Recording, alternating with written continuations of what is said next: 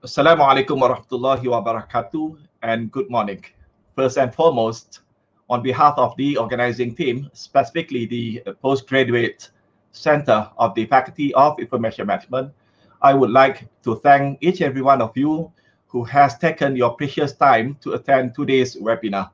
My name is Hussein Hashim, and I am from the Faculty of Information Management, University Technology Mara, or commonly known as UITM. For those who are not familiar with UITM, I can say UITM is the largest university in Malaysia, presently having approximately 160,000 active students comprising undergraduates and postgraduates across the country. And a little bit about the Faculty of Information Management.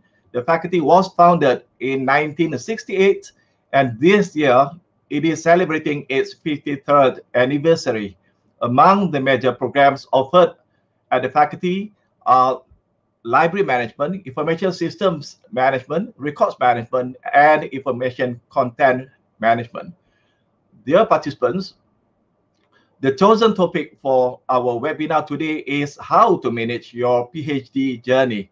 And for that, I am delighted to introduce Professor Brian Corbitt as our guest speaker today. Before we get started, let me share with the participants an overview of Professor Brian's CV. Brian Corbitt is the full name of our speaker. He is currently a Professor Emeritus at RMIT University in Melbourne, Australia, in the College of Business Office. He has been appointed to several very important positions in the world of academia, including Professor, Professor Mentor, Deputy Pro-Vice Chancellor, Adjunct Professor, and Visiting Professor, not only at RMIT or within Australia's territory, but also at other higher learning institutions abroad, including the United States of America, New Zealand, and Thailand.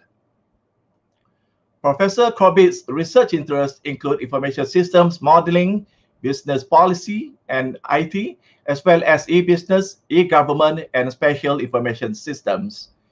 In line with his passion and expertise in the said areas of interest, to date, he has published 10 books, over 200 refereed scholarly articles, several government reports, and many invited lecture papers as a keynote speaker, as well as been given numerous research grants totaling over $500,000. Dear participants, Professor Brian's credentials as our guest speaker today are further enhanced by the fact that he has a wealth of experience supervising and mentoring over 70 postgraduate students towards the completion of their PhD journeys. Therefore, Professor Brian, without any hesitation, is the best person to serve as the mentor for all participants attending this webinar. My fellow friends and participants, you may use the chat space to post your questions and comments at any moment while listening to Prof. Brian, but please keep in mind that they will all be kept until the end of our speaker's presentation, when a slot for Q&A will be allocated. Please include your name, faculty, and university along with your inquiries. With that, I will turn this session over to you, Professor Brian. Thank you. Thank you, Hussein. Yeah. Good morning, everybody. I want to take you on a journey. A PhD is a really interesting thing because it's not an undergraduate program, and you're not 18 years old when you do a PhD. It's something you do when you're mature as an adult. It's something that you do when all of the other things in life become important. So understanding a PhD journey is very different from anything else that you want to do. So let me take you on my journey through this. As Hussein said, I've completed 77 PhD students over the last 40 years, and all of them have been different. There's no common thread except that they all passed. That's the common thread. So let's have a look at what we know. And the first thing we know is this, and this is a lovely cartoon because it tells you about the journey of a PhD. And it starts probably at the top, and you go through all sorts of things happen to you. You get stuck in problems, and then you've got to deal with what we call the literature fog. In this day and age, as you all know, as information management students, the amount of material that is published, both online and physically and deposited in libraries, is just extraordinary. We can't cover it all. I spent most of 2019 in London trying to understand a particular thing about the way that names were created in the 19th century. And I was just working in the British Library, and every day I kept finding new things that I didn't know existed because I was involved with getting into a book. I would then go and search online and find another book or find a set of documents, and it just became bigger and bigger and bigger and bigger. And then unfortunately COVID hit. I had to come back to Australia, and I'm still not completed that project. And that's also part of a journey of doing research, is that there are things happen that we've got no idea are going to happen, and they affect us all. And all of you, like me, have been affected by COVID. And that's part of the journey as well. And that's one little thing. And there are other things that we can talk about as well, or we will. Then you get really depressed with your PhD because you think it's going nowhere, but it is going somewhere. And so you need your supervisor to help you. And then you've got to try and get through the difficult parts like climbing mountains and going through revisions and then writing it. And all of these things, one after the other, are all a difficult part of the process. But the journeys are always filled with happiness and with trials. So if you think about it as both a happy thing and a trial, you can understand it. And I thought it's really interesting to see what people think. This is Pei Wang, and she's a PhD student at Swinburne University in Melbourne. And she wrote this on a blog in 2020. And I thought it's interesting for us all to consider what she says. The course of my PhD is like the weather patterns in Melbourne. Every day has 4 seasons, always unpredictable. 1 minute sunny, the next minute gloomy. It never rains when I have my umbrella, yet it rains when I go on a picnic. But I have learned to grab the chance when I can, have a beer when it's clear and have a hot chocolate when it hails. If I get caught in the rain, I dance and enjoy the moment. This is typical of the sorts of thoughts that PhD students have. Here are 2 more. These are both American thoughts about their PhD journeys. This PhD journey does not have a beginning or an end. It began for me years before I sat at this desk, when I first began to write and revel in the power of words on pages. It will not end at submission or graduation. Some parts will weave their way into my work for years and years to come. As research, we might do better to accept and believe that we are always in the middle and can only know from there. I still revisit my PhD, even today, 40 years later, because there are things in it that are interesting, things in it that are stimulating. And then one last one. The doctoral journey is an exciting and challenging experience for students as they progress towards the goal of making a contribution to the body of knowledge. For some students, the journey is a haphazard and chaotic experience, more akin to an intrepid discovery than planned adventure. For the others, the journey is a logical sequence of carefully coordinated activities. We are all different, and we are all going to deal with the PhD in different ways. But as part of this journey and as part of these trials that we're going to go through, always look for the positive side.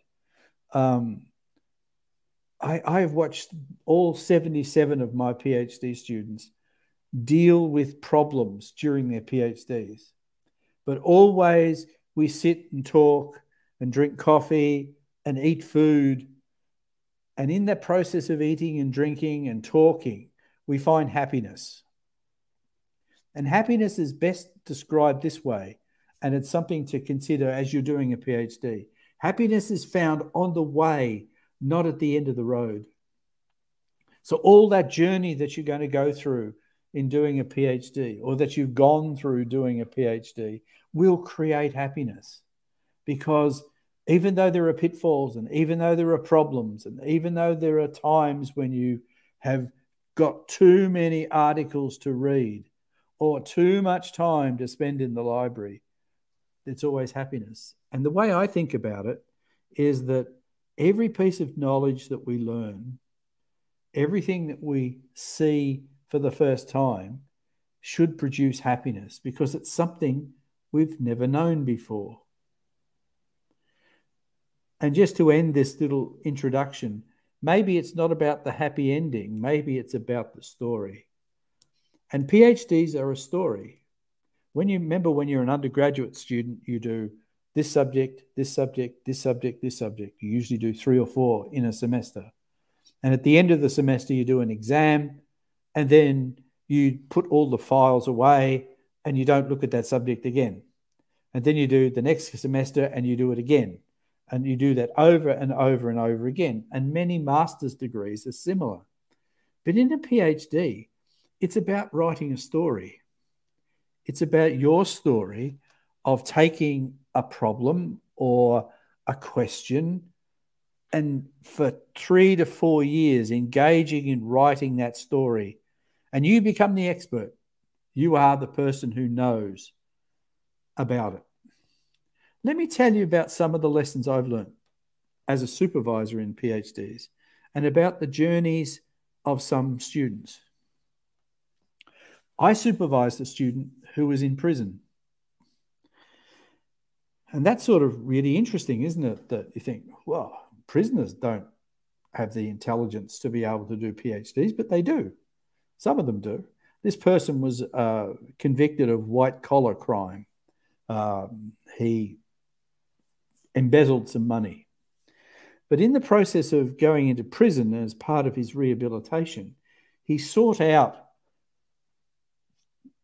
myself and the university to see, it was Monash University, to see if he could do a PhD while he was in prison, because he knew he was going to be there for at least another 4 years for the crime he'd committed.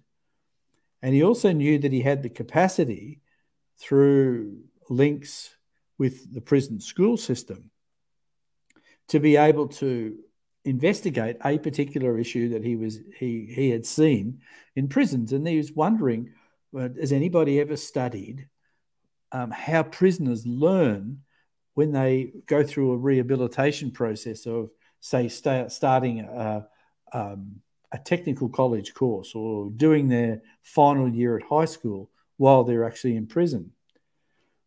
And that's amazing. And that was 40 years ago when I did that.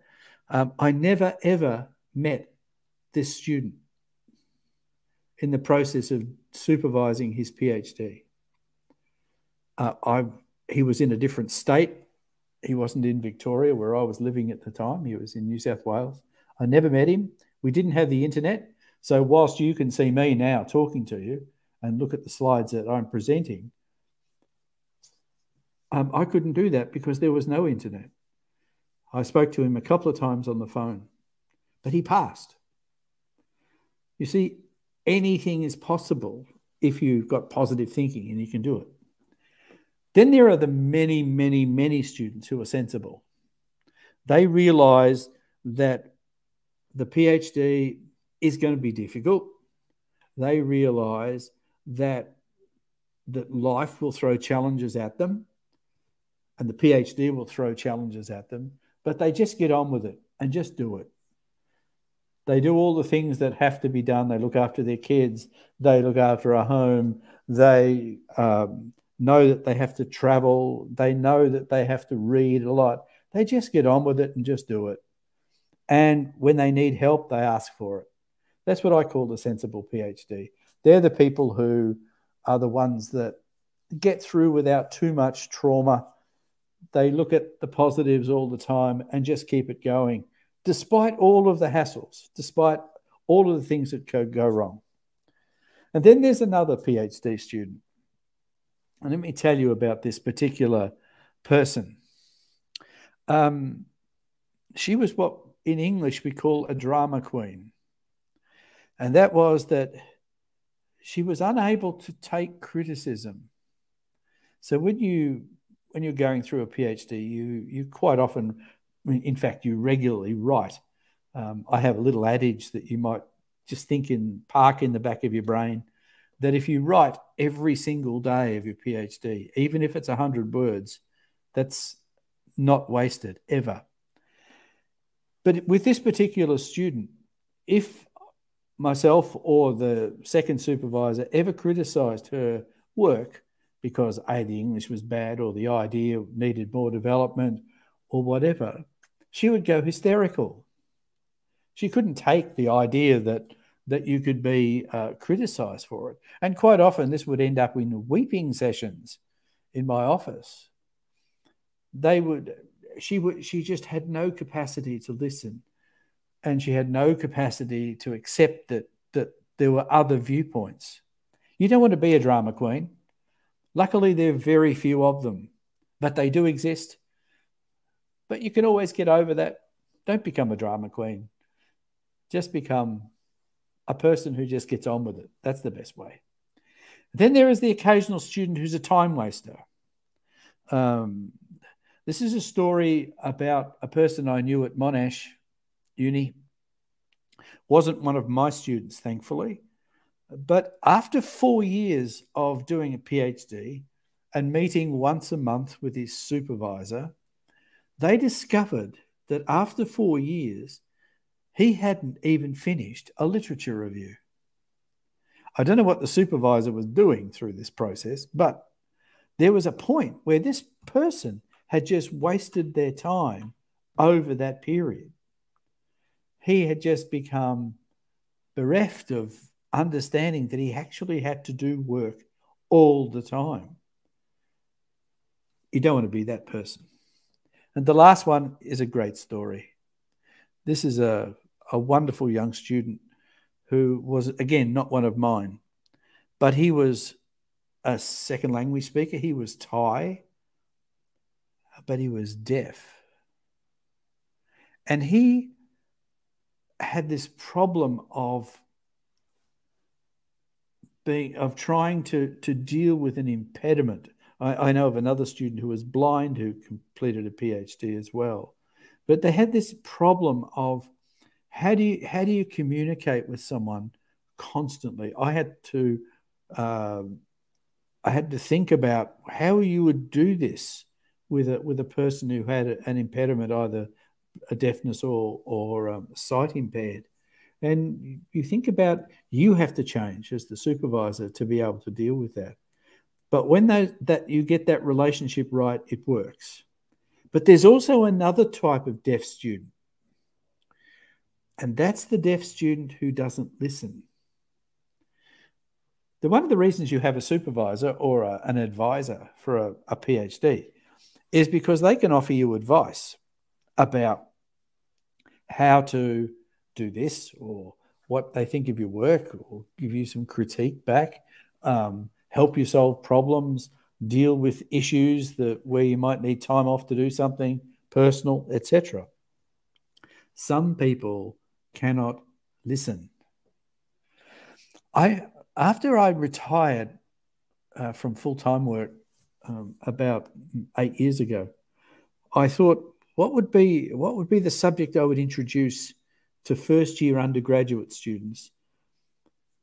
And the answer came very quickly to me, and it was this. It was that you have to teach people to not only talk and communicate and write, whether it's in English or in Bahasa Malay or whatever, you also need to teach people to listen. You all know people who talk over you as you're talking. They're not listening. You also know people who are distracted while people are talking. They want to read their mobile phones. It's almost like in 10 years' time, we're going to have a whole generation of people whose heads are down here all the time because all they do is look downwards at their phone all day and all night. They watch TV with their phones. They go to the movies with their phones. They're not listening. That's a really key issue. So here's a bunch of my students. Some of you may recognize one of the people in there. But that's a good thing to look at. Here's a bunch of my PhD students all graduating. There's three Malaysians, one from Oman, one from Saudi Arabia, two from Saudi Arabia, one from Egypt, one Thai. That's it. Not bad, huh?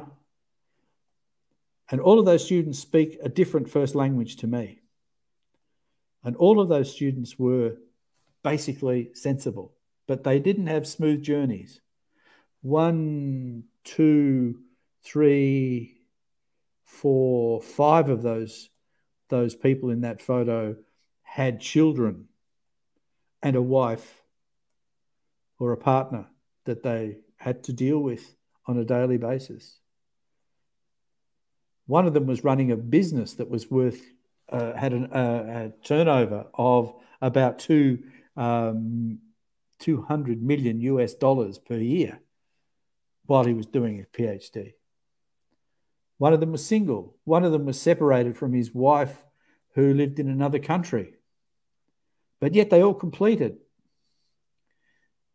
They were completed because they were people who just got on with the job and did it and had support from other people.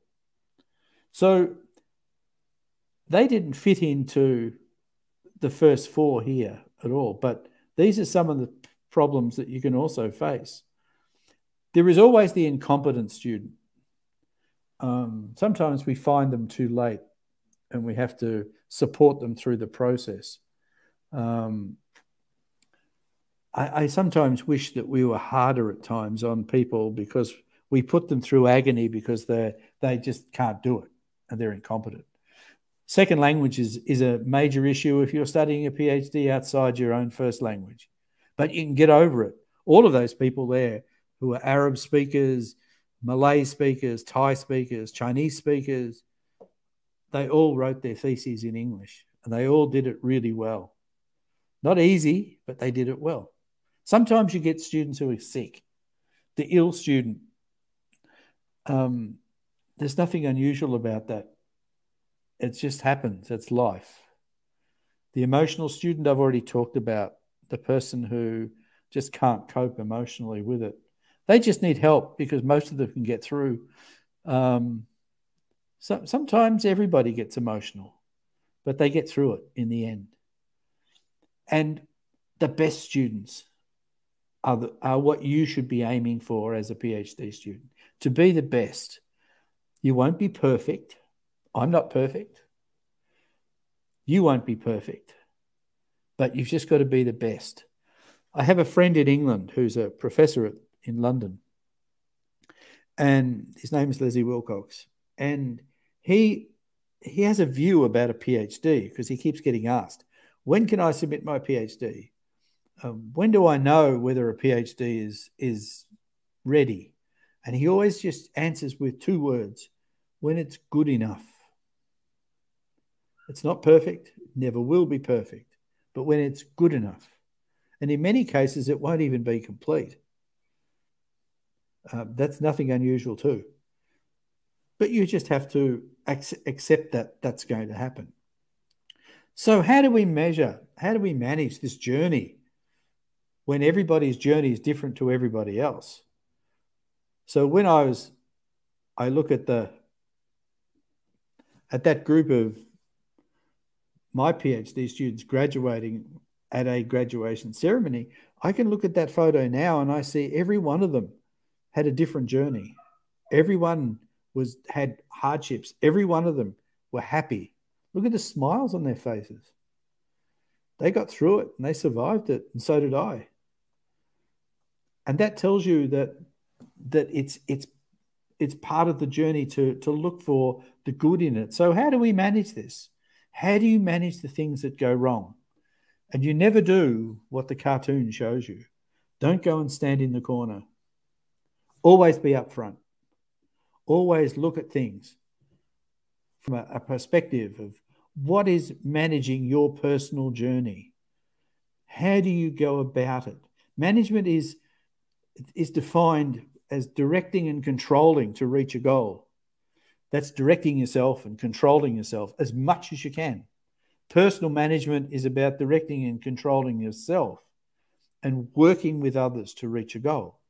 And the others are your colleagues, and the others are your family, and the others are your partners, and the others are your supervisors, and the others are your academic colleagues in wherever you are, in the workplace, in another university, wherever it is that you are.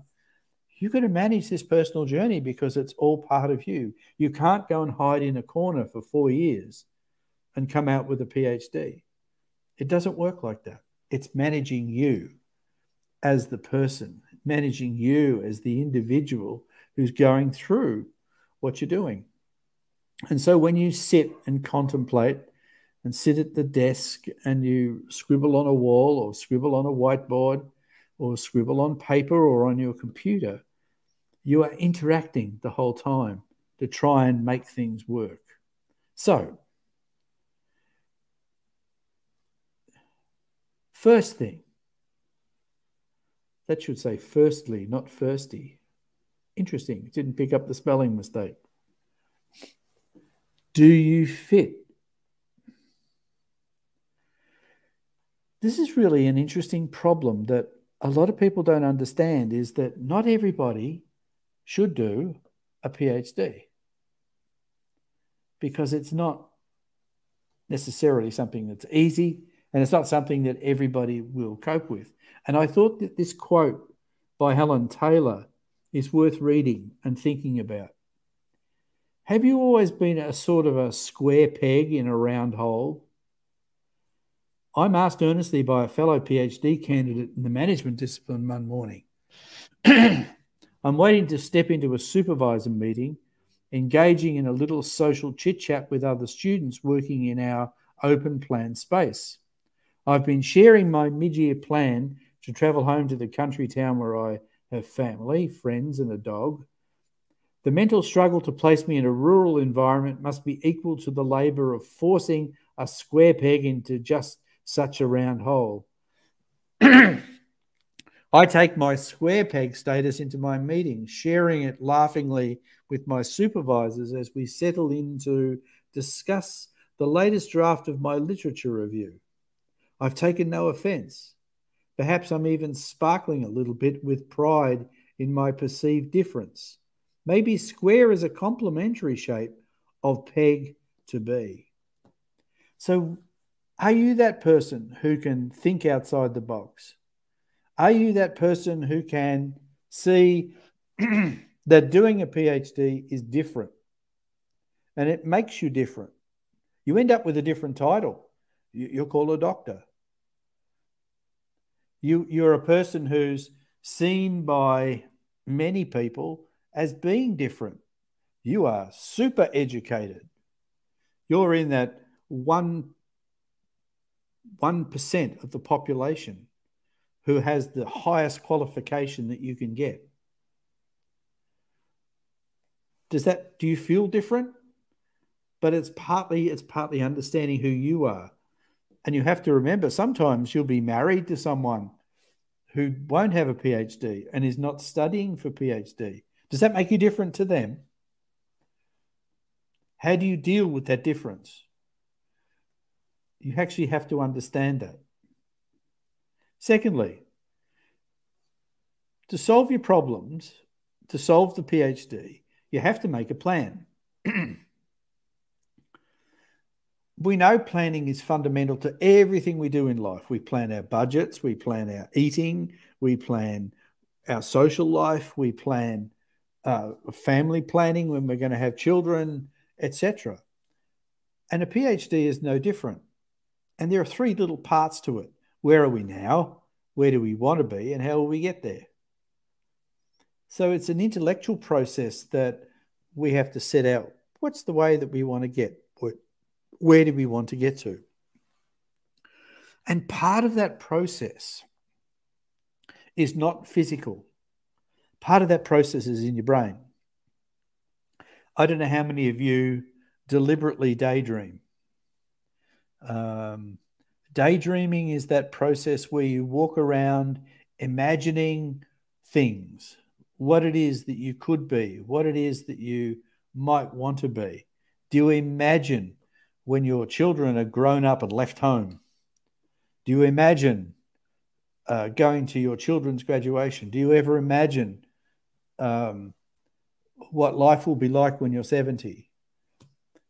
All of those things are normal. Quite often when we go for a walk or we go for a run to get physical activity of any sort, quite often in that process of doing physical things, we actually imagine things. We dream, if you like. We call it daydreaming. And we call it daydreaming because we are conscious of what we're doing. And a very famous professor in England once said, "You become what you dream." You become what you dream. So if you dream as part of your plan to finish the PhD, if you dream as part of your PhD that you want to be a professor in the future, invariably you'll become what you dreamt. If that's what your dream was, you've achieved it. And I think everybody who starts a PhD dreams about the fact that at the end, I'm going to be Dr. So-and-so. I have a dream to be doctor. I have a dream to be a professor. And they get there. And part of that process is not just daydreaming, it's using the daydream to write down the plan. So how are you going to get there? So where are we now? Where do we want to be? That's the dream. How do we get there? What are the steps that we have to take along the way to get there? And we write out a little plan, or you should write out a plan of some sort. Third thing you have to do to manage your journey is work with your supervisor and build a relationship with your supervisor. An excellent supervisor is a person who can talk to you, have coffee with you, eat with you, talk about everything outside of your PhD with you as well. Talk about kids, talk about family, talk about issues that you have. A supervisor with you is there to give you support. And support's not just about the academic support and the critique that you're expecting because your work is doing this and this and this and this, but it's also about trying to understand how your supervisor can be there when you need to talk about something else. At the moment, as I've just watched some PhD students try to finish their PhDs during the last 12 months of COVID here in Australia, and it's been horrendously difficult, as I'm sure it is in Malaysia as well for completing PhD students. And they just need the support to say, just keep going, pat on the back, come on, let's go and have a coffee and sit down and talk. Let's get out of the office. Let's get out of the university. Let's sit down and chat and just get through the problems associated with actually trying to deal with this disease. The second thing your supervisor does is gives you feedback all the time. Not just at the end when you write a thesis, but as you're going through. This is my research question, says the supervisor. That's not expressed as clearly as it could be. It's not as precise as it needs to be. Listen to their feedback and then feedback with them. A supervisor is not a teacher in the sense of telling you what to do. A supervisor is the person who's there giving you feedback as part of a two-way communication process. Because you're a scholar doing a PhD. You're not an undergraduate student who needs to be told what to do. You're a scholar. You're an equal. You're a person who's working together with your supervisor to work through it. And the supervisor can then help you with time management. What do I need to do on a daily basis? Right? If you're a full-time 22-year-old PhD student who's not married, probably your life is very simple. You get up in the morning, do what you need to do personally, go to work, go home at 9 o'clock, go to bed, and you just buy your lunch or dinner or whatever along the way. But if you're a married person and you've got a husband and children and you've got a house to look after and you've got to deal with the kids going to sport and the kids going and doing other things, you're constantly in a state of, well, how do I manage my time on a daily basis? How do I fit all these things in that I have to? Well, you just create a chart, try and work out some system where everybody helps each other through the process. It's not easy, but it's there. So that's the third thing. And the supervisor can be a really important part of that as well. So there are four different sorts of supervisors.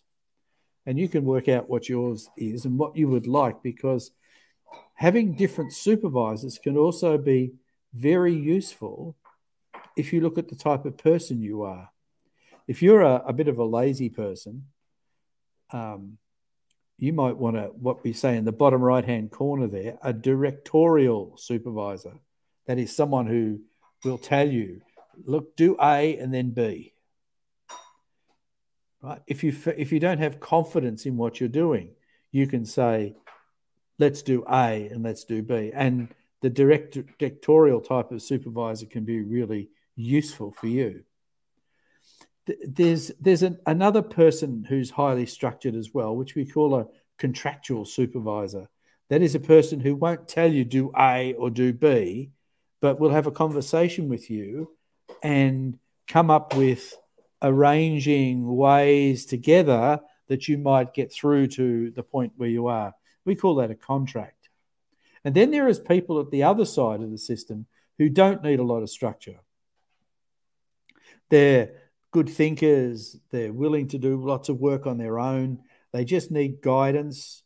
They need sometimes help with issues at home or with issues with wedding their personal life with their academic life and working the two things together.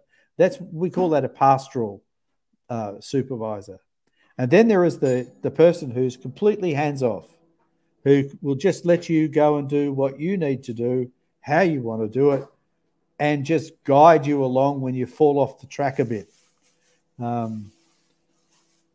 the other interesting thing is that these four types of supervisors might change, and your need for them might change as you go through your journey. So at the start, you might need someone who's very, very direct, giving you lots of directions. But as you go through the middle part of your PhD, you want to be just left alone because you feel confident in what you're doing and it's working really well. So you go into the laissez-faire mode. And then at the end, you might start to develop contracts with your supervisor about how we might get this thing finished and write the thesis and get it up to where you are. But all of those are just changing parts of a PhD. And the journey from start to end is never the same. For some people, that direction's needed at the beginning. For some people, the direction is needed at the end. So your supervisor has to have all four of those skills. And it's up to you as the student on the journey to ask them for the particular thing that you want at that time of your thesis or you're developing. So if you wanted to graph it, on the left-hand side axis, you've got competency. These are autonomous people at the top, and then at the bottom you've got dependent people, and then you've got a hands-on supervisor versus a hands-off supervisor. So you get ways of looking at where you are. You don't want to be a hands-on supervisor or have a hands-on supervisor if you're a pretty autonomous person, because it'll create conflict. And you don't want to be, if you're a highly dependent student, you don't want a hands-off supervisor because you'll get neglect and it won't work. So you've got to find, where are you sitting in here? What do I need? Most students are down here at the start, and they move up that as they get closer towards completion, and then they go back down again during the writing phase. And supervisors sometimes are like this, but mostly are in the middle here, trying to give you a balance between control and hands-off. But you've got to figure that out as to what suits you. And that supervision is part of that journey that I described at the beginning.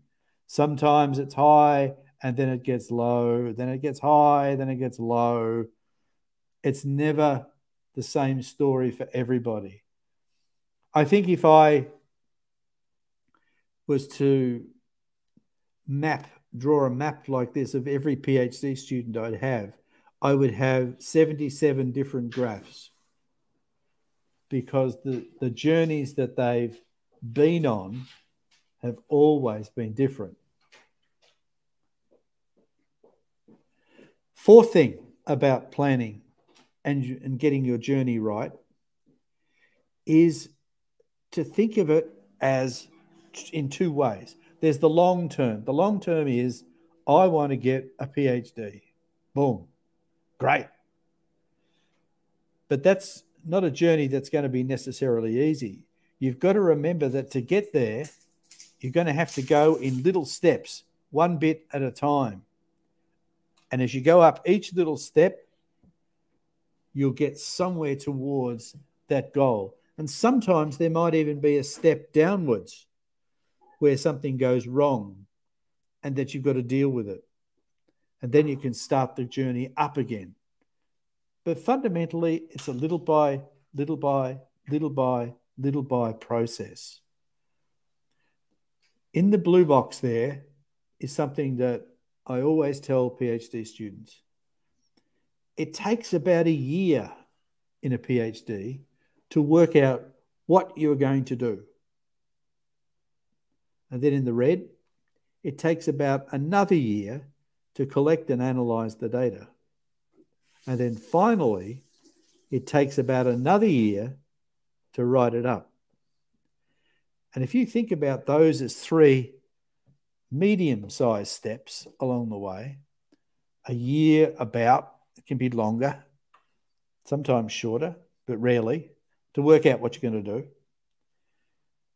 Then you can take a long time to collect the data, because you know the guys and ladies at the moment who've been trying to do their PhDs in COVID, all of their ability to collect and analyze their data has been affected by whether they can go into a lab, whether they can do face-to-face interviews, which they can't. How do they do Zoom interviews?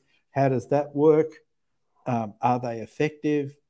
And these are a challenge that they've never had to confront before. None of us have, because we've never had a pandemic like this since 1918. So we're all trying to deal with something that we've never experienced before. But if you use those rules, it fundamentally will help you take the little steps that you need to get to the top step. It takes about a year to work out what you're doing. It takes about another year or longer to collect the data and analyze it. And then finally, it takes about a year to write it up, not just once, but quite often multiple times. My record as a supervisor for the last chapter is 13 versions. One of my students needed to write the last chapter 13 times because they just couldn't get down on paper what they were trying to say in that last chapter. When that final version was completed and that PhD handed in, that PhD went through with no problems whatsoever. But it just took the effort to do it. So, set small goals on the way. Set small goals. Talk with your supervisor. Achieve the goal. Set new small goals and achieve them. There's a wonderful expression: from little things, big things grow. Take small steps, talk with your supervisor, achieve the small step, then move on. Don't try and do 2 or 3 steps at once. It just doesn't work, and it makes life more complicated. And then the most difficult thing of all, stick to the plan. This is really difficult. Really, really difficult. I plan every day.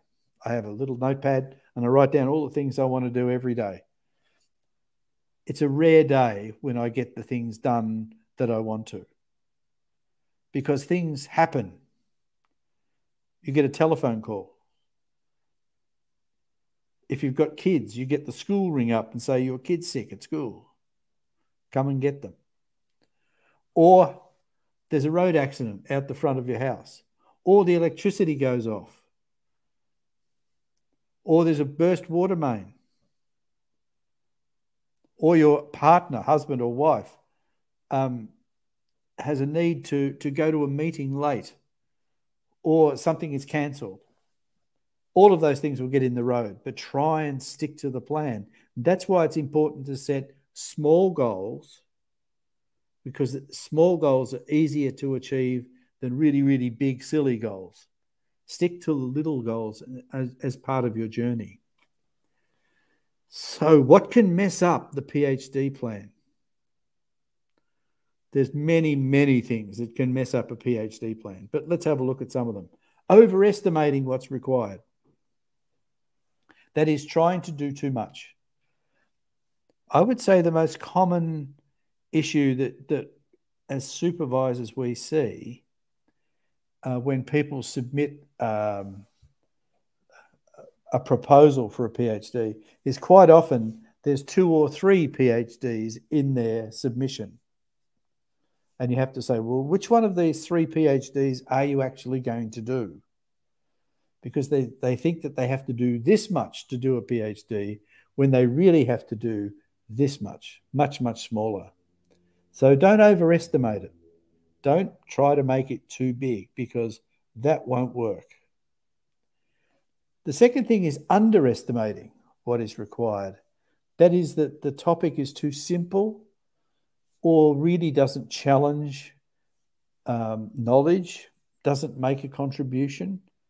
You don't want that. You want something that will make something obvious. That contribution doesn't have to be ginormous or huge or anything like that. It just has to be an incremental addition to knowledge. The plan can be messed up sometimes if you have a supervisor who doesn't know what's required. And that's quite often just simply because they haven't understood what you want to do, or they're not interested in what you want to do, or they're inexperienced. And that sometimes can happen too. But quite often we work in teams of people, so it helps. Don't lose contact with your supervisor. Don't be like that Monash student I mentioned to you before, who after 4 years had achieved nothing because he lost contact with his supervisor. The other thing that can mess it up is not having a thesis. That is a position argument. That's why when you write a PhD or you start a PhD, I always ask, what is your research question? Because in getting a question, the solution lies in the process of answering it. And that's what a thesis is. What are you arguing? Am I arguing that brown is brown, or am I arguing that brown is really probably yellow that's gone faded or something like that? But everybody has to have a position, and everybody's positions will be different. If I gave everybody who's watching this the same PhD question, and there were 40 people who were actually going to try and answer that question, it would be answered in 40 different ways.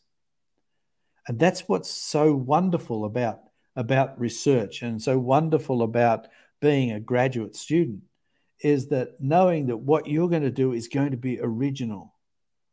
it's going to be something that no one has done before. So if you start to compare with someone else, that can mess you up. So you've got to be careful. It's your piece of work. It's your thesis. You've got to stick with it. One of the other things that will mess up a PhD plan is taking a new job before you complete, or changing a job if you're a part-time student. Any of those things can be a complete distraction to the PhD. But there are others as well.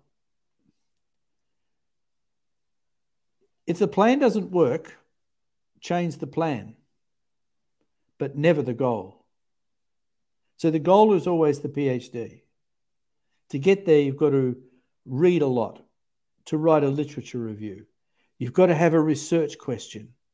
You've got to work out how you're going to do your research. You're going to have to then go and collect data. How are you going to collect the data? How are you going to analyze the data? Each of these is a little step along the way to the goal, but each of those little steps along the way might get messed up by something. Be willing to change them.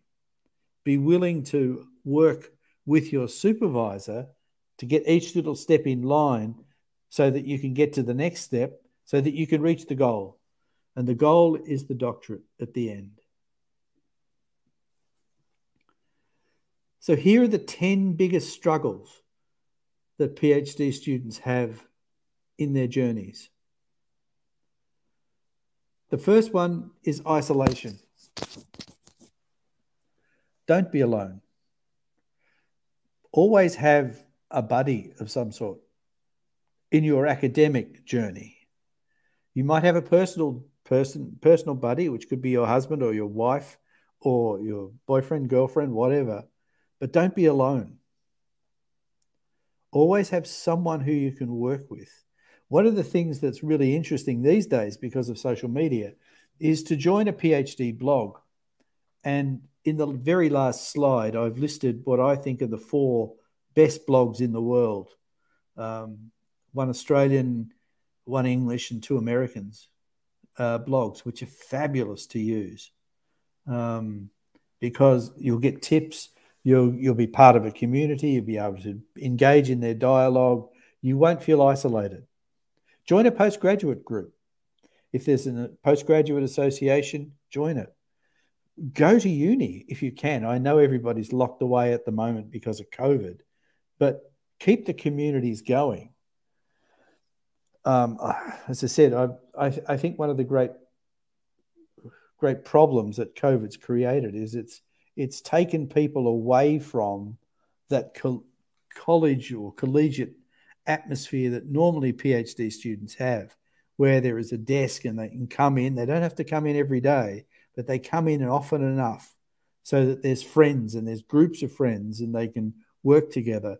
I remember the students at the University of Melbourne, and I think it used to happen at RMIT as well, where we had a fairly large community of Malaysian students, and they quite often would have dinner together, perhaps once or twice a week, where they'd bring in food and they'd all sit down on the floor or sit down at a table and they would share their food and they share and talk and they tell each other the problems that they were having and they work through issues together. They were always very loud and very vocal, and they had a great time in doing that. That's really important. And join a social team or join a sports team of some sort, a social group or a sports team. Do something other than your PhD. Doesn't matter what it is, but do something else along the process.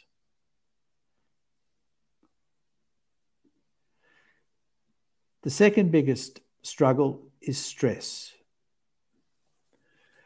One of the things we've learned a lot about in the last probably 20 years is that mental illness is not something that you have to be embarrassed about. Mental disorders are normal. We never think that if you get a physical problem, like you get diabetes or you get you have heart issues or you have oral problems or your hair falls out or whatever. We've always just considered those normal part of life. But we now know that mental illness is exactly the same. It's not something that makes you different or horrible or something you want to lock away. It's very normal to have a mental illness. And we do know from all the research that's been done is that PhD students have high levels of mental disorders. It's very stressful, not all the time, but there are pockets of stress. And for this reason, it's really important to find ways that you can get away from the stress, whether it's the ability to walk or talk to yourself or listen to music or play sport or be active or just get away from what the problem is. There are always ways of dealing with stress. And if you don't know what they are, there's always support on campus or through your supervisor to be able to deal with that stress. Very, very important. Personal mental health is very important always. And don't think that you're unusual because you are feeling down or depressed or horrible or there's something wrong. There isn't.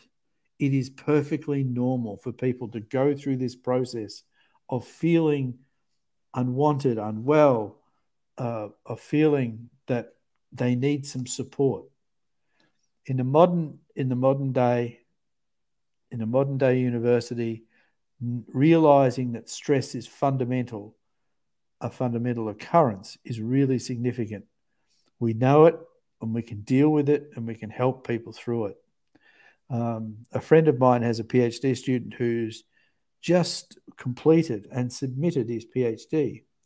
He went back to his home country in Africa at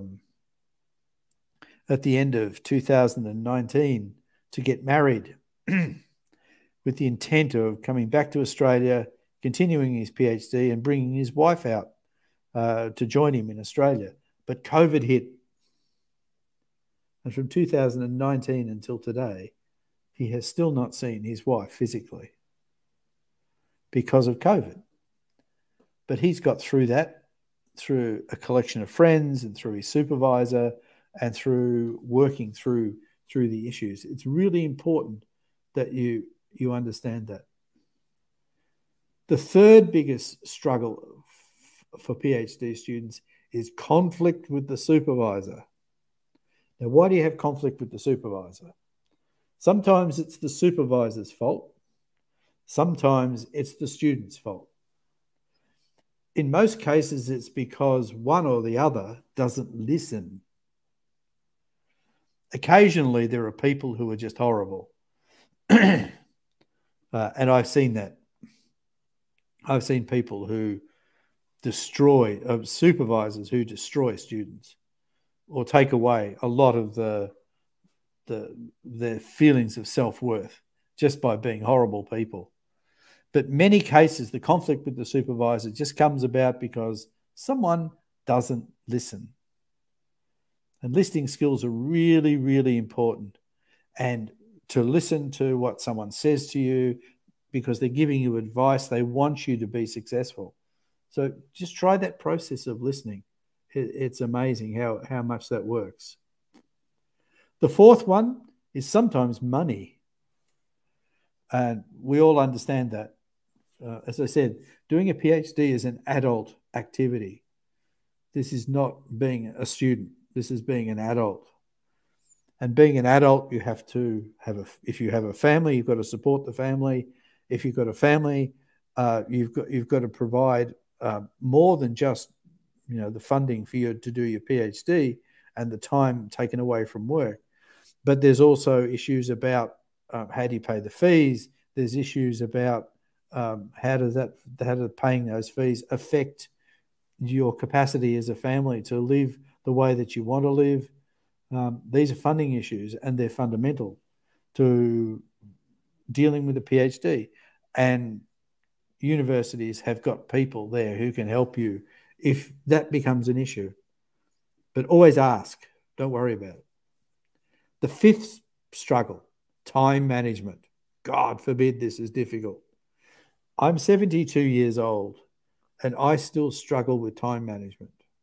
And I'm pretty good at it. I've learnt little tricks about writing lists. I've learnt tricks about using my computer to remind me to do things. I've used tricks about using my mobile phone to send me alarms about when I'm supposed to be somewhere or to do something. And I have a calendar on the wall where I write down all my appointments. I'm really good at it, but I still fail as well. It's really significant to learn to better time manage. You can't control anything outside of your own control. You can't control traffic jams. You can't control power outlets. We haven't been able to control COVID. But in that process, we can actually learn to get around it, work around it, do things that will help us. One of the other things that you've got to learn as a PhD student is to say no. I don't know what the Malay word for no is, but if there is a word the equivalent of no, learn to use it. Someone will say, can you please do this? No, I can't. Not to be rude, but there are times when you have to say, I don't have time for that. There are times when you have to say, no, we can't do that today. I have to finish this. Learn to say no. Not all the time, but learn to say when it's necessary. Time management. Work-life balance. I think some people think that PhD students have to study all the time, to be in the office all the time, every weekend, to work late every day. You can't do that. If you did that every day, you would go nuts. You wouldn't be healthy. You would certainly increase your stress levels. You would certainly fracture personal relationships with people. It's really important to have a fun part of your life as well as the fun part of the PhD. You've got to learn to do things, to go for a drive, to go to a picnic, to participate in sport if that's what you want. Go to a social club if that's what you want. Learn to read books other than academic books.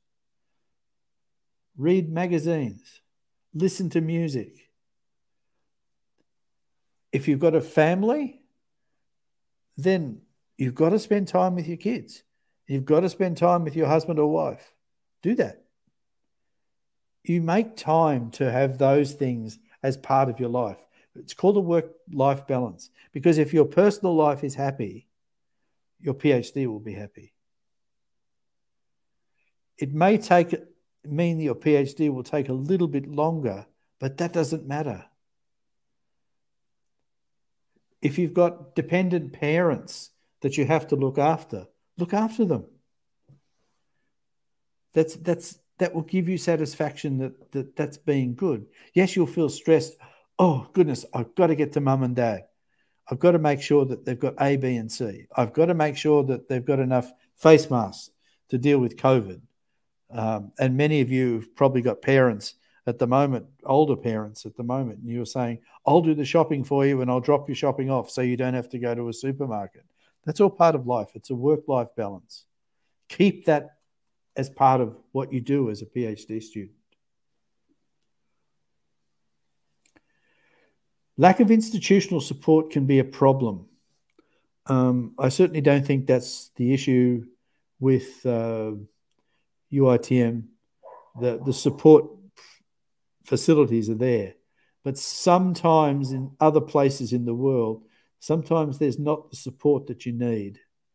And it can be quite difficult for you as the person who needs help and you can't get it. But if you join social groups of PhD students, talk to your supervisor.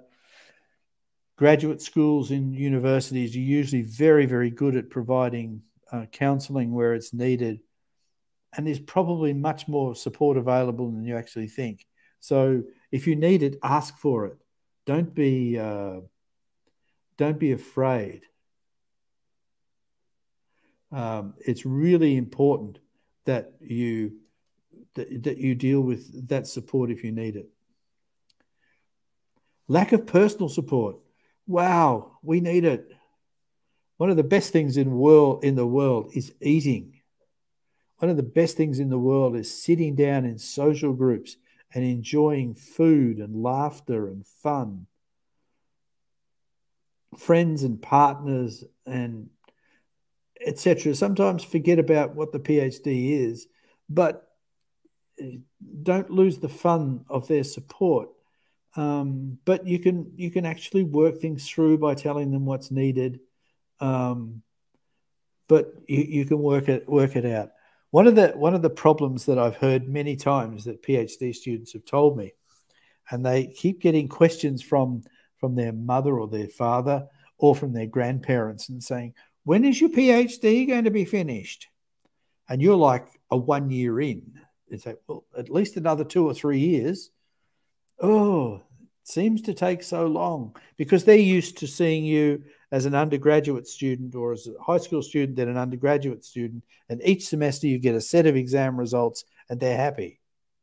But now that's not going to be the case, because there is no examination along the way. There is just this thing at the end, which is a thesis and an examination after 3 or 4 years. And they sometimes don't understand that.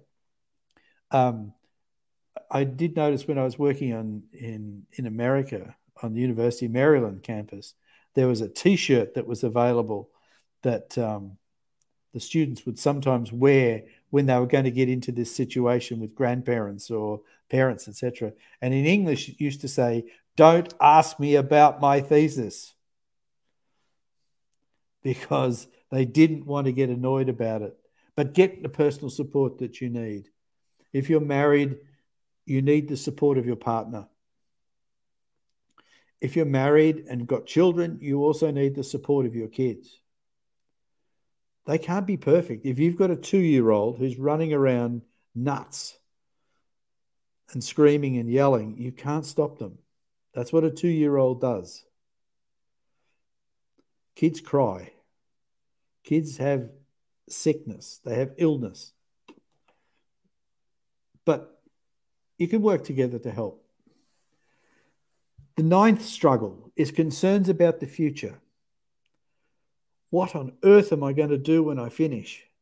Why am I doing a PhD? Is it going to get me a job? I think in Malaysia, you're lucky. You're in that wonderful situation where you've got a growing higher education system, and universities are fundamentally part of the economic growth of the country. And that's good. But if you're in America at the moment, you would be really worried about, what am I going to do after I finish my PhD? I read in the Chronicle of Higher Education a year ago that at the moment in America, there are 2,000 plus history PhD students, history PhD graduates. It means they have their PhD and passed it. 2,000 plus of them who can't get a job.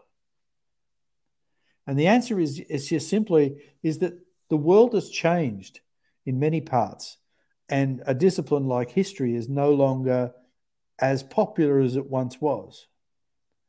So there are less jobs available.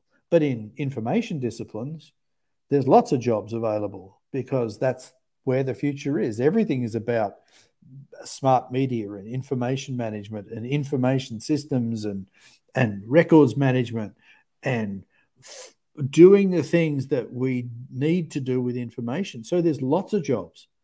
If you were interested in agricultural engineering, there's not a lot of jobs in there as well. So it's a real interesting balance that you have to think about it.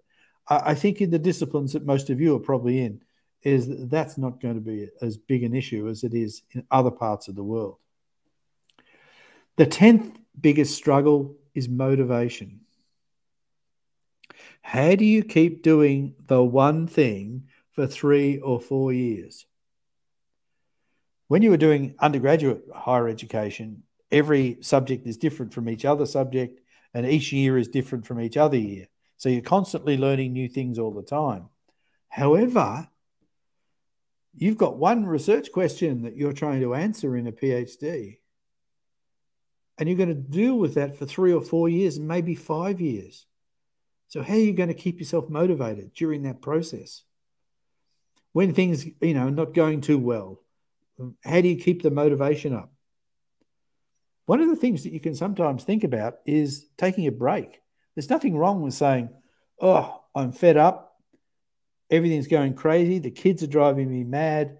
My husband should just go away for a week. But the best way to do it is you go away for a week. You have a break.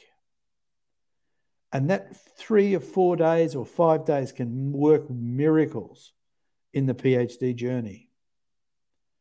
Right? That's really fundamental. The other thing is to realize achievement. Sometimes we don't actually look at what we've done and think, wow, that's a lot. I've read 200 journal papers. I've really read 200 journal papers? That's incredible. That can motivate you as well, because this is something that you say, I've actually done this. I've achieved this. And that can then give you the motivation to work harder. And it can actually help you along the process. But there are other struggles. It is not unusual for a woman doing a PhD to have a pregnancy during that period. Remember, this is an adult process. This is not children. These are not older teenagers or young adults. This is normal with adults in their late 20s and early 30s and even older to actually go through the process of having a pregnancy during a PhD. It happens. Just take a break, have the baby, go back to it. It can work, and it has. Many times I've seen that work. Sometimes personal illness can strike. You can get a diagnosis that is unexpected, something that can affect you personally. It might be yourself, it might be a kid, but mostly about yourself. And you have to deal with that. But it doesn't preclude you from doing it. Personal illness is something you just have to address. You can have people die during the process. It can be a close relative, it can be a grandparents or a parent. You have to get on with dealing with that. You've got to deal with it as you would normally would, and then go back to your PhD when you're ready. But don't rush back. When you grieving is not an easy process. You need to be able to deal with what you need to do and then just do it. Those of you who have children can have a sick kid at times. You can't ignore the sick kid. You'll get the satisfaction out of working through that problem and then onto your PhD without affecting the kid in any way. But if you've got a sick child, you've got a sick child. Unfortunately, sometimes divorce comes in, where people's relationships break up. You have to deal with those. Sometimes change of location, change of supervisor, change of house, change of apartment. All of those things can be difficult. I always feel amazed in Australia when we have people like that were in my photograph before, who've come from places like Saudi or Malaysia or Thailand or Oman. I've had students from Palestine. I've had students from Syria. I've had Americans and Brits, and obviously Australians as well. As my PhD students, I've had Chinese as well. And in that process, I'm always amazed at how well they deal with the change of location, because they've got to deal with food differences. They've got to deal with being able to bring like, for example, most of you are practice Islam, so you've got to deal with the food issues in a country like Australia, which has low levels of Islamic practice. So dealing with halal food is an issue. The different customs, and if you've got kids, they're going to go to school and they're going to come home and do things that they would never do in Malaysia, but they do here, do in Australia, and just think it's perfectly normal. The way that people dress is different. The way that people deal with the way that you talk is different. And if any of you ever would go to London at some stage in your life, London's quite straightforward. You can understand everything that people say. But then you might say, oh, let's go for a day trip to Liverpool. Well, going to listen to people who speak English in Liverpool is like going to Thailand for a Malaysian. The language is like totally different, and you've got to deal with it. But that change of location can cause a struggle from you as a PhD student. War can be a problem for PhD students. I had a Palestinian student about 20 years ago, and in the middle of his PhD, there was a massive outbreak in the conflict between the Palestinians and the Israelis, and his parents were affected in Palestine. So that had a big effect on his progress and the way he did it. He dealt with the issue. I helped him through as much as I could. And then when he was satisfied everything was okay, he then came back to his PhD and moved on. And then finally, for the first time ever in my life, we have this horrific virus, which has affected all of the ways that we talk about virus, the way that we do a PhD. In a former life, and I've been to UITM before to do this, I would probably be doing this face-to-face with you. I would be up there on the stage and talking and walking around and pointing at things and being the crazy person I am, but I can't do that. I'm stuck here in a chair in my living room talking to you through the wonders of electronics. And this has changed everything. It's changed the way people supervise. It's changed the way people actually communicate with each other. Those of you who are married and have got children and you're trying to teach your kids at home because schools are not open and do your PhD, you deserve an honour system for that, because that must be so difficult to do. But these are some of the struggles that you have to deal with. And as I work towards the end, here are 4 wonderful blogs that you as a PhD student, you as a supervisor, might want to join. I think they're all wonderful.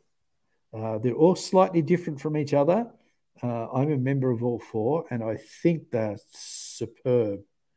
The Thesis Whisperer is run from the Australian National University in Canberra.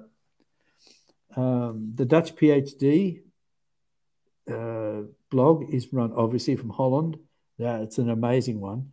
The English one is the Manchester one, Manchester Research Hive. It's just incredible, and you get the British perspective, as you do with the Warwick one. And sorry, there's a mistake there. That should be .ac.uk at the end. I'll just fix that up and send it on later on. Join one of the blogs. They'll just help you through the journey, and you'll hear and read what other people are going through, and you think, wow, even in England, they're doing the same thing as I am in Malaysia. I've got the same problems that I have. And you can, if you've got problems with how to deal with your kids and a husband or a wife and doing a PhD, someone in one of these blogs will have gone through exactly the same process as you and will be able to support you through that process. So if I can take you right back to where we began, and that is to remind you that the PhD is a journey, and all journeys are filled with happiness and trials and tribulations, but they're all conquerable. They're all able to be overcome. And it's not a straight road. It's a journey around all sorts of environments. You're going to feel overwhelmed. You're going to feel joyous. You're going to feel stressed. You're going to feel worried.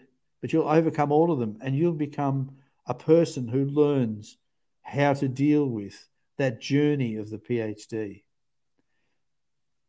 It's never easy, but it's always different. And I know that the joy I see in every one of that 77 PhD students I've had has been enormous.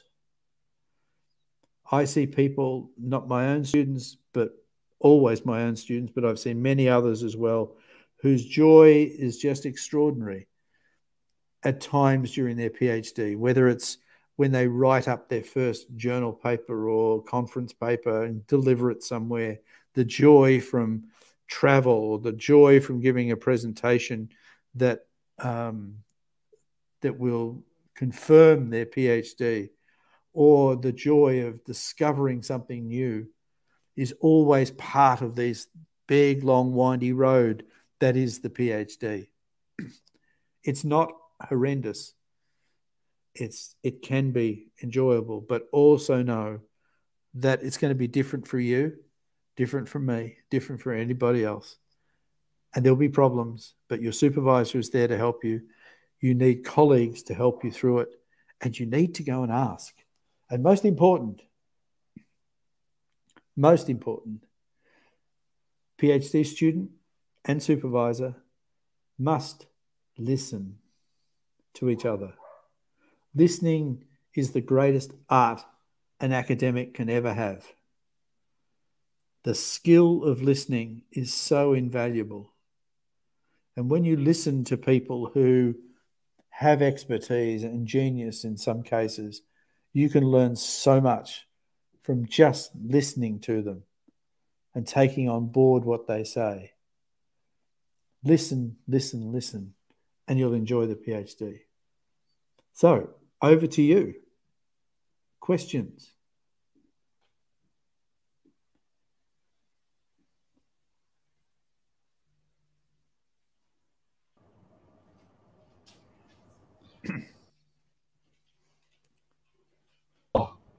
Sharing has been so wonderful for every one of us today. Now we have a little more time for Q&A. I was told that there are some questions. Okay. This is the first question by Nora Lina. Yep. Okay, how to stay focused and GOT? Yeah? GOT is graduate on time. Where on the side I am getting tons of works from the working place. It is a kind of pressure situation for us as PhD students. Yeah, I fully understand. Yeah. I think what you have to do is, if you're in the workplace and they're putting a lot of pressure on you because they've got goals to set, etc., I think you need to say and prioritize, what can I do and what do I need to do, and work out a list. And if you get into situations where the workplace is too much and is taking over everything that you do, you have to make a choice. And you probably need to have a long talk with your supervisor about what the workplace is making you do. And then if you're quite happy with the way that your supervisor will help you, is then maybe go back into the workplace and talk to your supervisor in the workplace, the person that you report to. There's nothing wrong with having a conversation.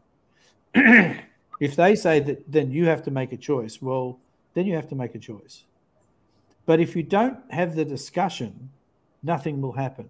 So my advice, firstly, is always talk and always listen. So listening skill is so much important, yeah, Prof? Not just having the ability to talk. Okay, another question. Do you have tips to stay motivated in doing PhD? Yeah, I think one is you have to like your topic for a start. if you're not liking your topic, you've chosen badly. I don't know how you can get around that.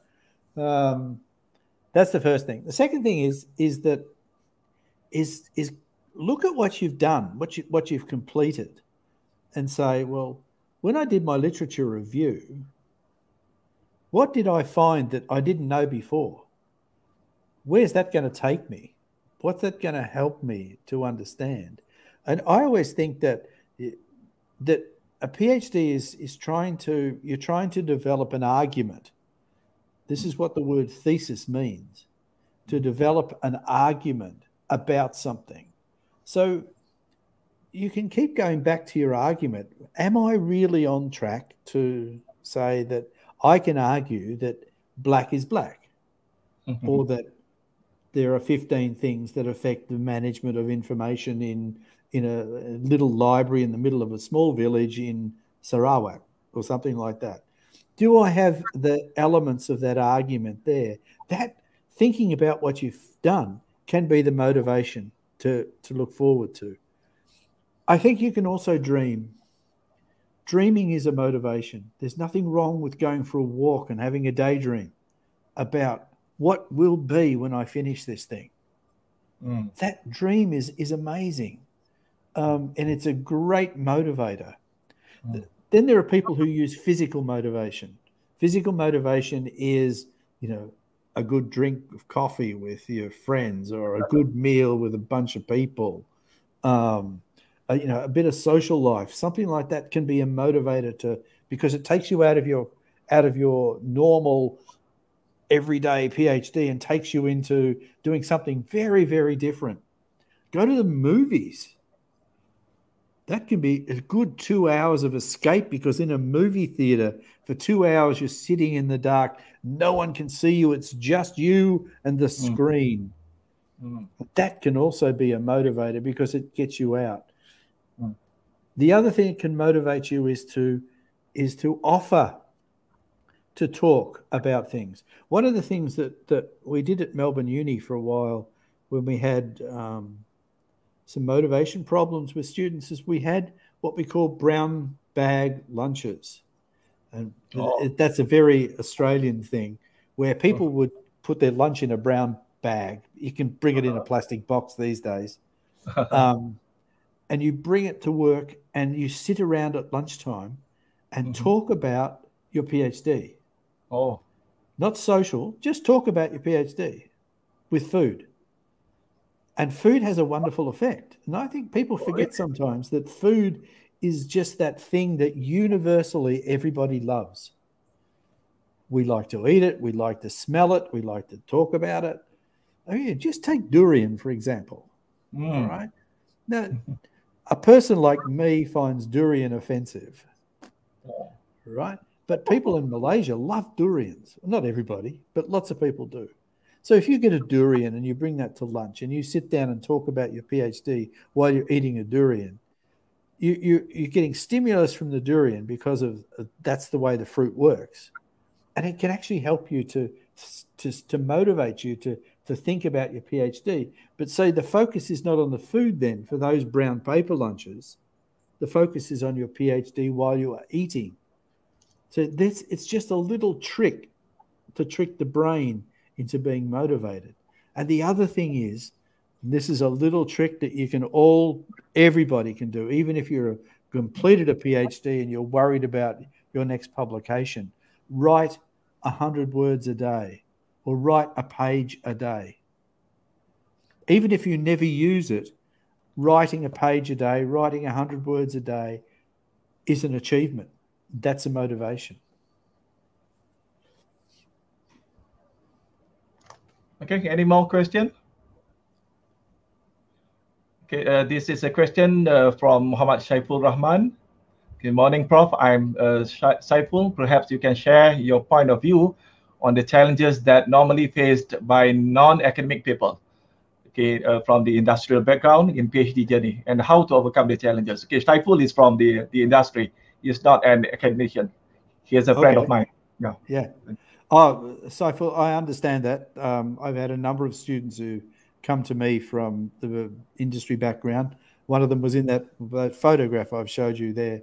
is a young man in Thailand who was running a factory and owned the factory as well that were building fire engines in Thailand for the Thai fire service. So he got this business on the side and came into this process as a non-academic. I presume the same as yourself. It's not easy initially because you're constantly being very practical, because that's what you are from an industry background. You are automatically saying, well, will this add to the bottom line? Will this make my job more effective? Will this work for my personal life, etc.? One of the ways to think about it, and I don't know, Saiful, if your PhD are you doing it in this way? But one of the tricks, like with that Thai PhD student with the fire trucks, is that we actually oriented his PhD to actually study one of the problems that his factory was having, so that he could actually try and solve the problem in that factory with his PhD.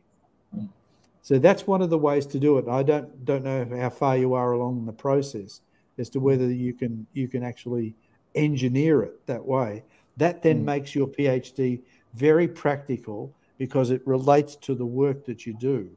And if you can do that or manipulate it in that way, that will certainly help you to overcome the problem of being from industry because of the way that you think as practice versus academicians who tend to think in theory, and it can actually combine the two very well.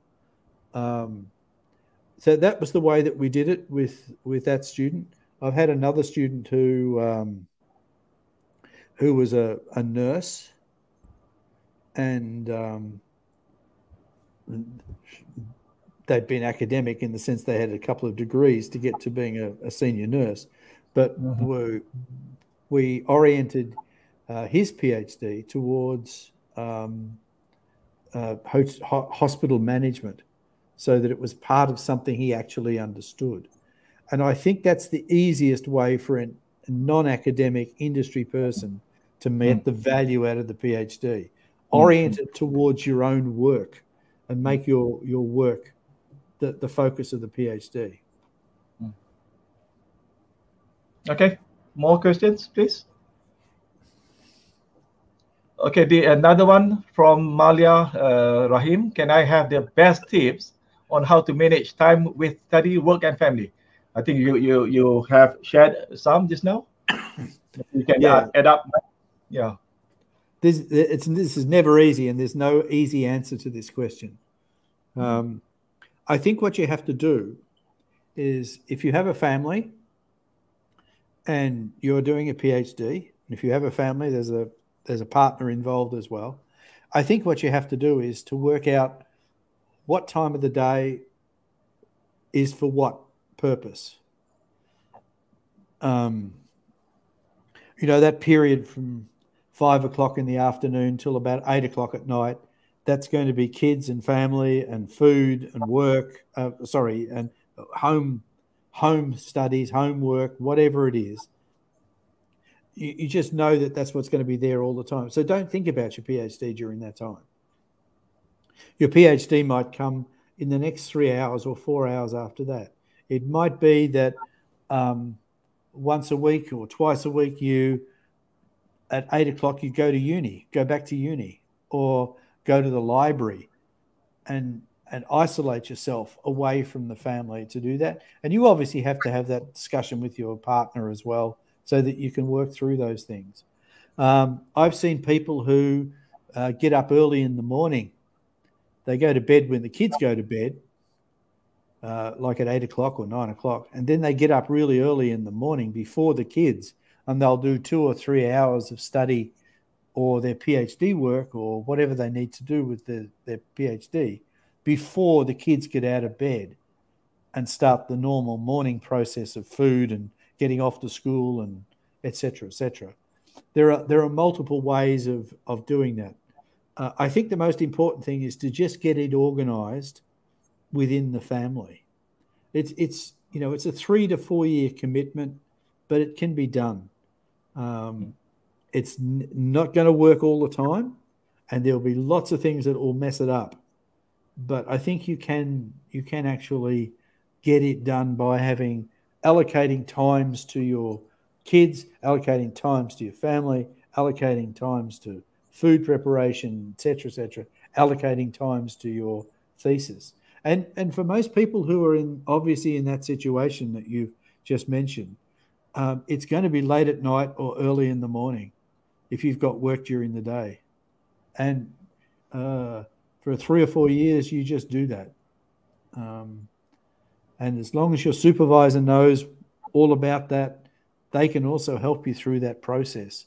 But I think the really important bit of it, besides being organized and giving blocks away, is to set small goals. Don't set this one huge goal that I'll have my literature review finished by the end of September. How do I get to the end to that literature review at the end of September? What do I need to do this week? What do I need to do next week? What do I need to do the week after? Little bits at a time, and help you as well along the way. Hope they help. Okay, another question. I think this is the last one, according to our team, the backstage team. Yeah. Muhammad Norazli Bani. Okay, dear respected speaker, how to encourage reading academic materials? Okay, it is very challenging to understand the content. The language level is also high. Yeah, I think it is quite challenging for those who are not from the English-speaking countries, like Malaysia, Thailand, and so on and so forth. Yeah, look, it's even difficult for the first language speakers as well. A lot of academic papers are written in very sophisticated language, and they are difficult to understand. Part of the problem is that we try to read too much of a journal paper. The way that I think about it is that every journal paper has one key idea. Almost every journal paper has one key idea. So what is that one key idea that you're looking for in that paper? Sometimes it's in the introduction, sometimes it's in the conclusion. And so it's worthwhile with some papers that are very difficult to read to just read the introduction and the conclusion. And if you think that that is really significant to your work, really, really important for your work, then read the rest of it. Okay. But I would guess only 1 in 10 things you ever pick up are really that important. So I would suggest you just change the approach that you use to reading these papers. If you think it's really, really important, and again, the supervisor can help you here, because they'll look at your topic and they'll look at the paper and they'll look at the idea that's come out of that one paper, then okay, read that paper in full and spend the extra time involved. But if it's not really important, but that one idea might be very helpful, just write down the one idea and put the reference down, and you can use that idea in your thesis and you can cite it as something that you've read, but you don't have to punish yourself by trying to read all the rest of it. There's another word we use in English called the seminal paper, S-E-M-I-N-A-L. And a seminal paper is rare,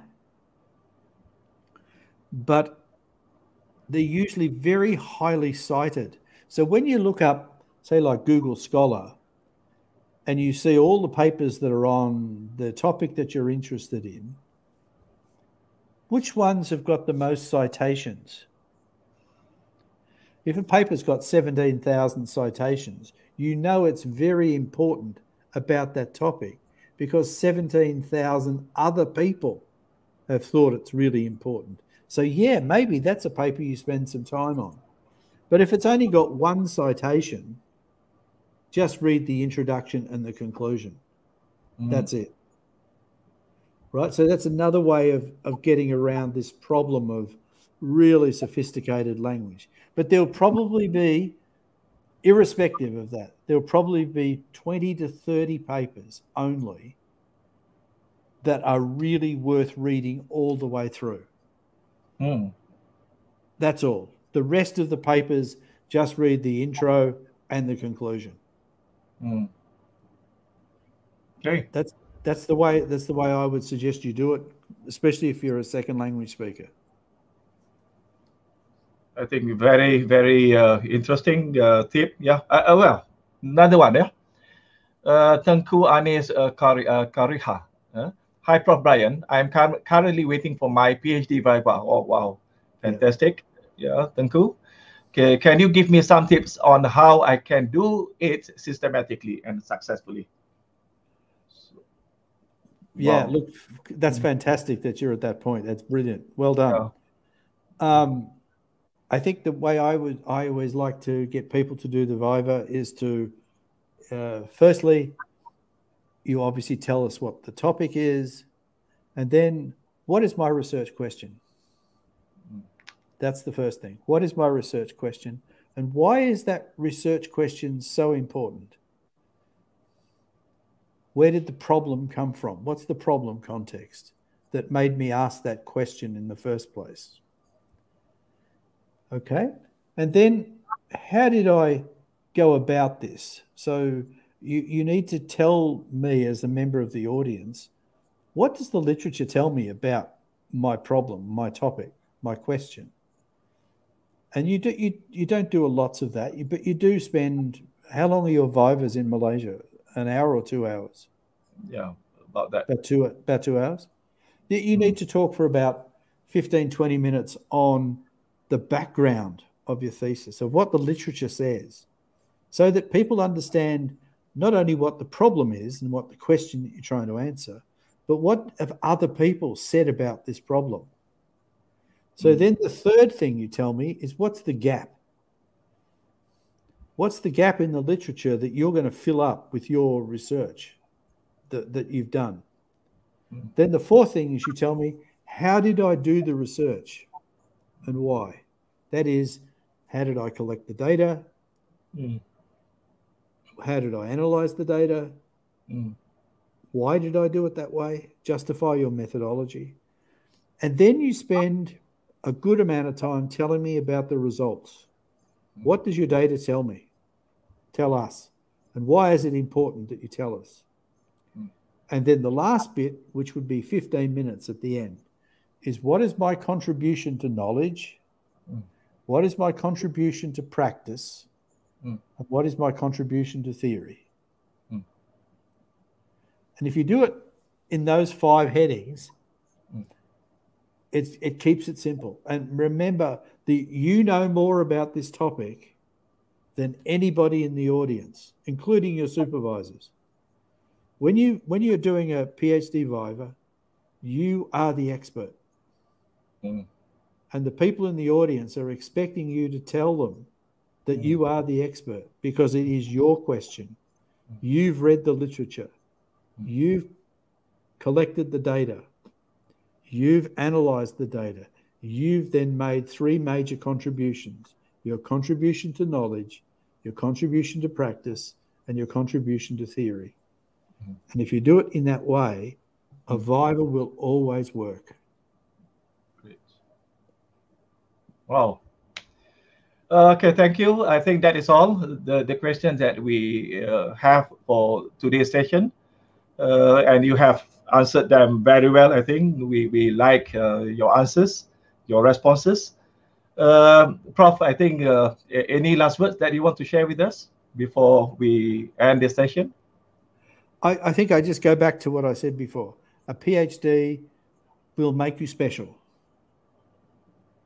A PhD is a journey, and it's an up and down journey. But always look for the good part of it. Look for the happiness part of it. Don't get isolated. work with your supervisor. And most important, listen to what people tell you. If it's your supervisor, or it's a piece of journal, or if it's something that a friend picks up in what's there, always keep a work-life balance. Drink lots of coffee, eat lots of food, talk and listen. Okay. That's all, Prof? Thank you. Okay, great. I hope it's useful to you all. All right. Okay, I will sum up what you have presented with us today, Okay, to sum up Prof. Brian's presentation, what I can conclude is pursuing PhD is an adult activity. It is an adult process. So all of us are mature students. We have family, we have children. It is an up and down process, as you told us just now. Okay, throughout the process, a PhD journey might not be easy for most of us, but one thing for sure, as you highlighted just now, Prof, this journey is the journey itself is something very much manageable. It can be managed. Yes. Yeah. Above all, as you said, happiness is most crucial beyond other things. Yeah. Okay, despite all the trials, the hurdles that we have to face as a PhD student.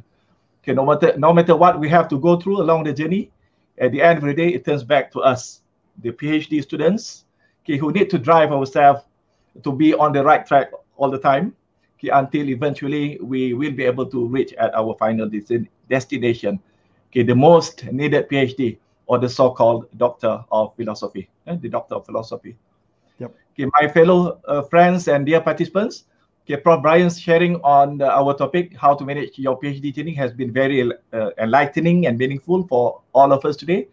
On behalf of the organizing team and the Faculty of Information Management, UITM, I would like to thank Prof. Brian once more.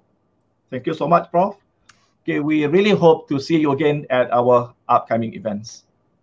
Okay. Love to. We will keep on inviting you. Yeah, that is sure. Okay. Yeah. Okay, before we end the webinar, for all participants, please record your attendance by filling in the Google form that has been prepared by the organizer. You may find the link to the attendance form in the chat room. Okay, do not miss sharing your correct email address, as the certificate of participation will be posted to you via your email soon. Okay, thank you for participating in today's webinar. We hope to see you again next time. Okay, wabillahi taufiq wa hidayah. Assalamualaikum warahmatullahi wabarakatuh. Thanks all. Bye-bye.